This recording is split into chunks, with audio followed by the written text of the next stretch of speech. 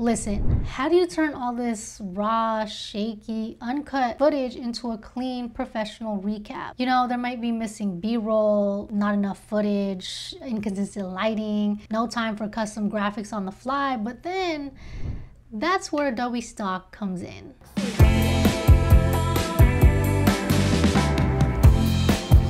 Connecting with the idea of surrendering and letting go. I still have a hard time letting go of things, but I learned a couple things from the script. Years and years of making mistakes, learning, relearning. My personal life was growing up almost in reaction to these kind of storylines. Today I'm going to be doing BTS.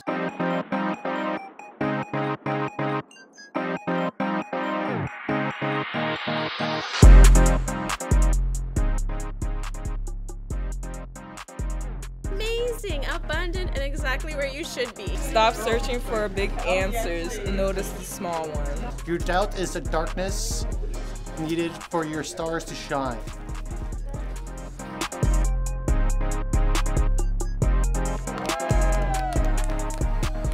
What's up everyone, my name is Desiree LeCap, aka LeCapture. I'm a filmmaker who also shares educational film tips and tricks all across social media. Today, I'm gonna help you put all sorts of footage you may have captured during an event or even the most chaotic shoot day into a clean, engaging final product with the right tools from Adobe Stock. In this video, we're gonna go step by step from the completed edit to show you how to utilize these assets in your project, including maybe abstract overlays, typography, graphics titles, lower thirds, stock footage, transitions, you know, all the good stuff. Let's get into it.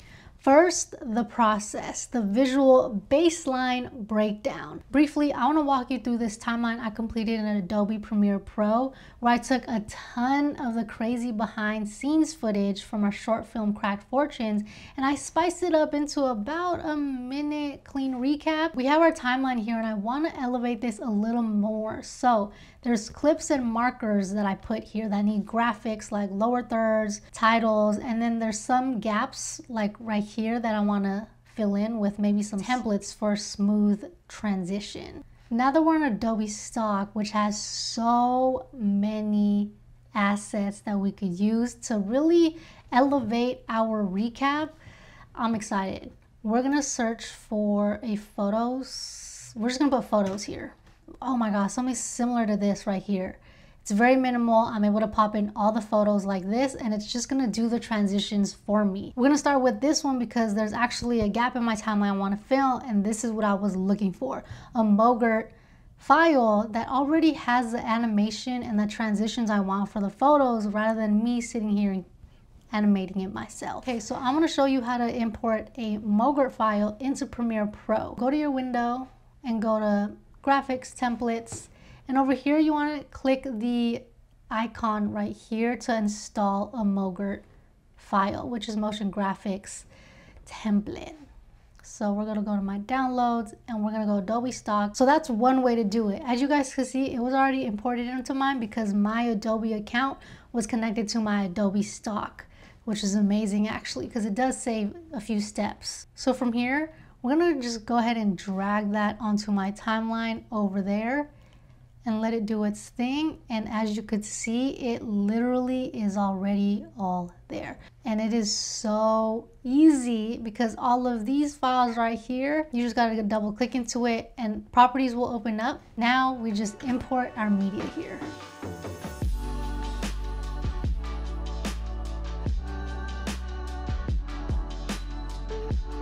Now the biggest thing about this video is needing lower thirds, that way our audience knows who they are talking to. I love this actually. It says the details 1920 by 1080. There's 6 styles, okay, custom color controls, and it's a Mogurt as well. So back to Premiere Pro and watch. We're gonna go into our graphics template and it's already there. Again, I'm gonna drag and drop it on top of our footage here. I see that there's 6 options though. So let's go into double clicking into it, and you could choose between your style selections with this slider right here. Same with the other template. This is where we adjust our text, the color, the font under the properties panel. I'm gonna go ahead and scrub to where I see all of it right here, and where it says modern titles, I'm gonna put her name. And then under smooth transition, I'm gonna put her role long enough to be on screen for everybody to read. Cool, I love it.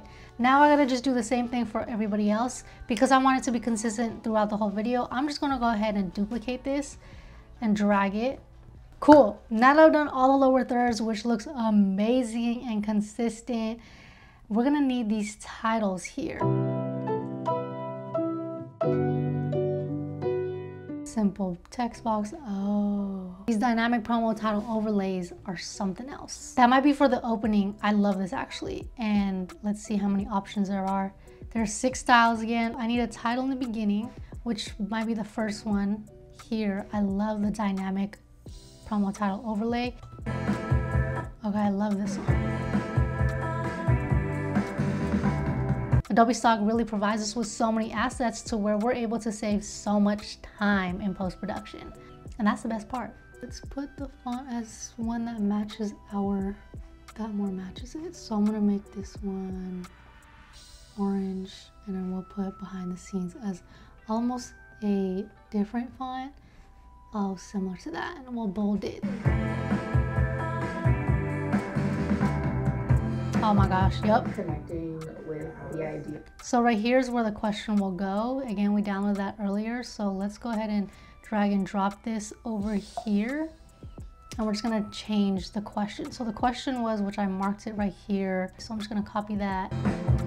Connecting with the idea of surrendering and letting go. I'll do that there. Okay, it's already feeling good. I kind of wanted to make this different where it says director gets for customized fortune cookies. I feel like for recaps, not everything has to be verbally said. I think that saves a lot of time in the actual edit. So this is where I bring in the graphics from Adobe Stock that really help save time in the timeline. Okay, so this will be kind of more a transition title to the next sequence of this little recap.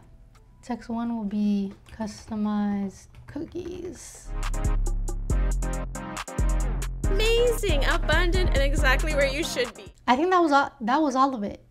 I love it. Well, y'all, that is how we utilize assets from Adobe Stock. It's amazing. There's thousands of options, templates, overlays, graphics, stock footage. We haven't even touched the stock footage, but let me tell y'all, there's so much here that you could utilize. And just like that, if you're worried about any of your footage not being usable or being able to put into an event recap, don't worry, you could really elevate that recap with assets from Adobe Stock. It saves so much time and it really helps turn it into a polished professional recap. You can elevate any project even when things don't go as planned. If you found this helpful, make sure to like, share, drop a comment with your favorite Adobe Stock asset that you've used. I appreciate each and every one of you for watching, and remember, it's not about having perfect footage, it's about knowing how to put it all together.